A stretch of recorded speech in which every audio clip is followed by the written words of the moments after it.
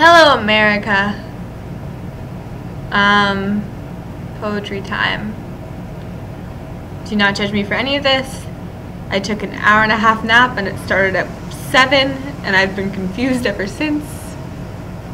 And Zoe is my roommate. She's sitting across the table and she's staring at me and it's making me nervous.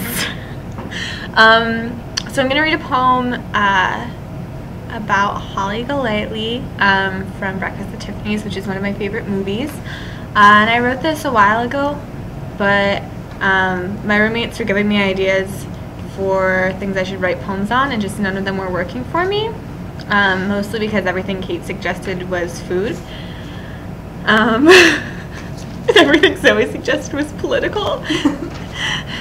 Anyway, so this is Holly Golightly, Gently, Carefully. I am one of the wild ones. I steal hearts and heights and Halloween masks from 5 and dime stores. I cheat. I play the games no one talks about, gamble with prostitutes' money. I lie until you have no chance of knowing me, until I have no chance of knowing me.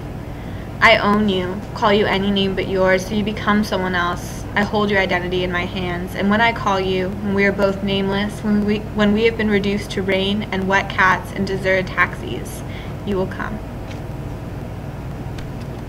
Okay, guys, you have a fantabulous evening.